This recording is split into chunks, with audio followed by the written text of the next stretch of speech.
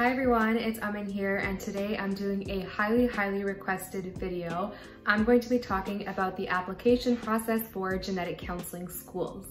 So if you are interested in knowing what genetic counseling is, or you just heard it for the first time, make sure to check out my first video all about genetic counseling. I'll link it up here. So over on my Instagram, I asked my followers to submit some questions about the application process for genetic counseling so that I could answer them here for you. And I want to start off by saying that all of these opinions are based off my personal experience, and I applied in 2018 for the 2019 cycle. So I'm currently in my second year of a genetic counseling program, and things honestly do change from year to year. So this is just my experience. Please do your own research and make sure that you have all the prerequisites and you're following all of the guidelines from the schools that you're interested in. So just to get started, a general overview of some of the requirements or the prerequisites you need from genetic counseling programs are specific courses that are in genetics, psychology, biochemistry, statistics, and that can vary from school to school. The thing with genetic counseling is that there's no one application website or one application process or form you have to submit. Each school has their own requirements on what you need to apply there, what you need as prerequisites. So it can be really overwhelming to get a sense of what you need to have done in order to be a competitive applicant. So besides the courses, schools will often recommend that you have some kind of advocacy experience, some kind of exposure to genetic counseling. So shadowing experience would obviously be the best, working as a genetic counseling assistant, or even having informational interviews. On top of all of that, you are required to submit a personal statement or a personal essay. Some schools will have specific guidelines on what they want you to talk about. Others will have more of a general idea of what they would like to hear from you. But like I said, every school is extremely different, so make sure to check in on the websites of the schools that you're interested in. Additionally, the schools will require you to submit letter of references. This also varies depending on school to school. And lastly, according to my knowledge, the GRE is not required for most programs anymore. When I had to apply, I did have to write the GRE. If you're applying in this cycle, make sure that you're on top of it and on top of checking what each school needs for you to even be considered as an applicant, because my experience is kind of outdated at this point. One of the questions I got on my Instagram was, what is a competitive GPA for you to apply? Like everything else, this also varies from school to school. Some have a higher cutoff and some are more lenient. I would say even to be considered, the lowest you should be is about a 3.0. It would be helpful for you to have a higher GPA, but if you don't, you can still try to explain and try to do other things outside of school to kind of make up for that. I struggled a lot in my first couple of years in my undergrad, but over time I showed a lot of growth and I had like an upward trend, which can be a good thing to see as well, as long as you can justify the reasons for your grades and what you learned from it. A common question I got was about the interview process. So once you have applied to these schools, they actually want you to do an interview with them. So it's a very long, stressful, and overwhelming experience. It takes a lot of time to even go through the prospect of being an applicant for a genetic counseling school. So in my time, pre-COVID times, we had to come in person for interviews, which has pros and cons to it. Of course, because of COVID, a lot of the programs had to switch to doing virtual interviews or online interviews this last round. And I suspect that in the future, it will be similar to that as well, or they'll be more lenient towards people doing more online and virtual interviews. I won't say how many interviews I had just because it's my personal experience and I don't want anyone to compare themselves to me or think they're doing a lot better or a lot worse, because honestly, everything is very personalized. So I know people who only had one interview and they got in. I know people that had multiple interviews and didn't get in. So it honestly is just very personal to your own situation. But in terms of what the interviews look like from my experience, the questions that you get asked are pretty basic questions for the most part. Some schools do make you do teamwork building exercises, or they want you to do MMI style interviews. Some are very relaxed, some are extremely long, like they last 10 hours. Like it all just really varies. If you do get invited to an interview, congratulations, that's a huge step. But obviously it doesn't end there. What happens in the interview can also be a really big factor if you are going to be accepted into the program, or if you even want to go to that program, if I'm being honest. So when I was brainstorming questions to practice for my interview, I did a lot of research. And if there's one thing you're going to take away from this video, it is to do your research. Make sure you know about that program, what that program values, what kind of courses you're taking, what faculty you're going to be working with. Anything you can get off of the internet or talking to people, make sure you're prepared for your interview. And then on top of that, just think about general questions that you might be asked. Of course, you should be able to answer, why do you want to be a genetic counselor? Why do you want to come into this program? What are your strengths? What are your weaknesses? Something that I think was common in my experience was being asked, tell me about a situation when, or tell me about a time when, and then they would give different scenarios, such as a time you were overwhelmed, or a time when you had to tell someone bad news, like things like that. And honestly, there's no right answer. There's no bank of questions. It all just depends on the program that you're interviewing at. And everything just seems very vague, but I just practiced a lot with my friends and I made them do mock interviews with me all the time, just so I had a good sense of how to answer questions, and then just felt more confident going in. Some tips I would say for your interviews, like this is so cliche, everyone says it, but to be yourself. Like don't pretend like you're someone you're not, because you will be spending the next 2 years with these people, and you want to make sure that you are a good fit for them, that you are a good fit for the program.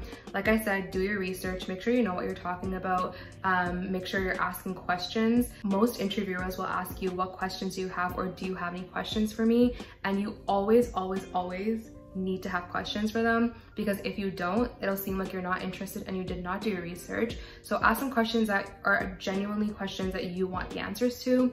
So for me personally, I really wanted to know if there was time for me to have a part-time job. So I literally asked some logistical questions. How much free time do students have? Is it common for them to have a part-time job? It sounds very basic, but it shows them that you're actually interested and you can see yourself going to this program. So I would recommend to have your own questions ready to go. Do practice, ask your parents, ask your friends, ask other members in your family to practice mock questions with you after you've done enough brainstorming, after you've done enough research to think about what kinds of questions would be most likely to pop up during an interview. And lastly, my advice is to trust your gut. It might be a little bit difficult when you're doing virtual interviews to kind of get the vibe or the feeling of the program and the campus, but if you feel like something is off, you're probably right. It probably is not the right fit for you. Or if you feel really excited after an interview and you can really see yourself there, that would be something that I would say to trust your gut on as well.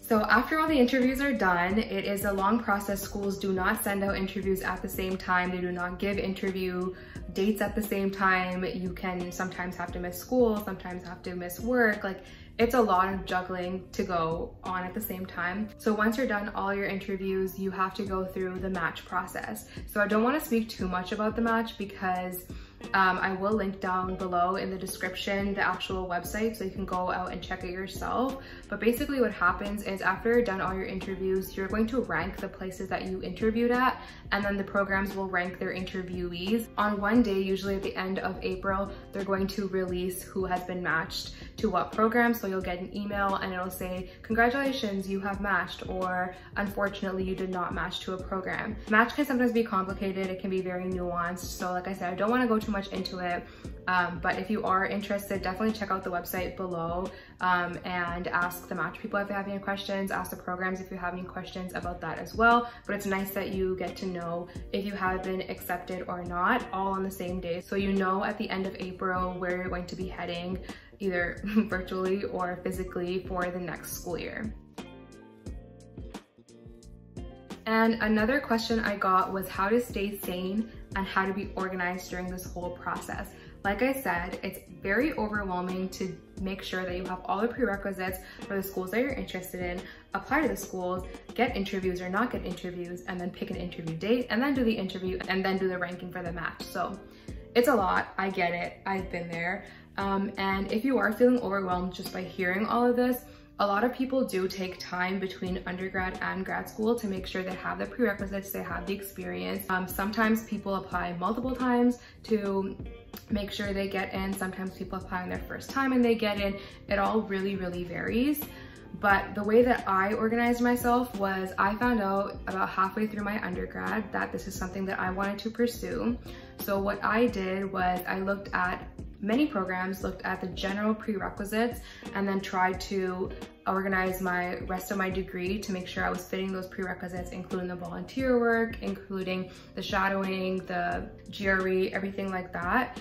And then when I was ready to start applying, I made an Excel sheet. Like, tables and Excel sheets will be your friend. It takes months of organizing to even prepare, but that's just me. I love being organized, I love planning, but I do know people who just don't do well with that because it stresses them out. So of course, everything will be individualized.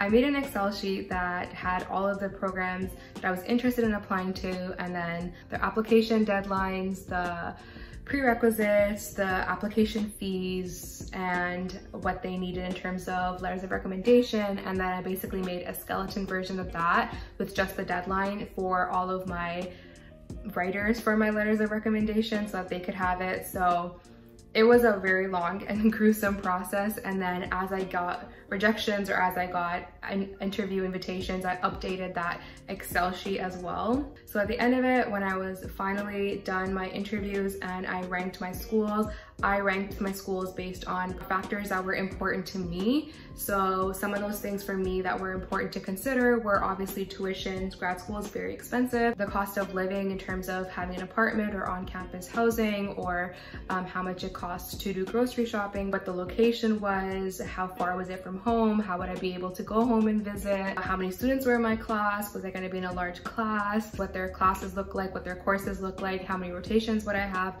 how long their rotations would be. So there were a lot of factors that I considered, and there are probably more that you can consider for yourself that you find important. But like I said, everything is extremely, extremely personalized, and I don't mean to overwhelm you, but it is a wake-up call that it's a very long process and you need to be able to start thinking about it early on, because it will take a lot of time and effort to make sure that you are a competitive applicant before you even start applying.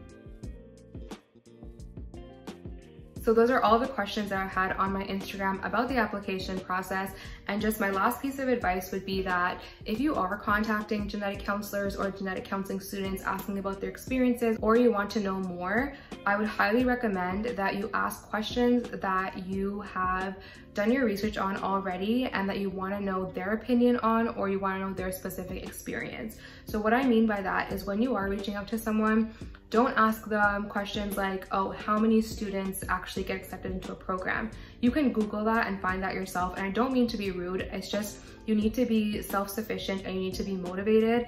And that's a really big part of genetic counseling as a field, and especially the program. So you can find that on the Match website. They have data that they release every year, how many people were offered interviews, how many people ended up matching, all of that is online. So if there's something that you can find the answer to online, I would recommend that you do that first, and then come up with a set of questions that you are actually genuinely interested in finding out that you couldn't find out online, that is based on this person's personal experience, and then ask them those questions. So that's just a recommendation for anyone you're reaching out to when you're talking to any program faculty, when you're talking to any specific genetic counselors, like having informational interviews, or you're reaching out to students that go to a program you're interested in. Any of that, I would highly recommend that you take a well thought out approach to that as well. So that was everything I had for this video. I really hope that it was helpful for you.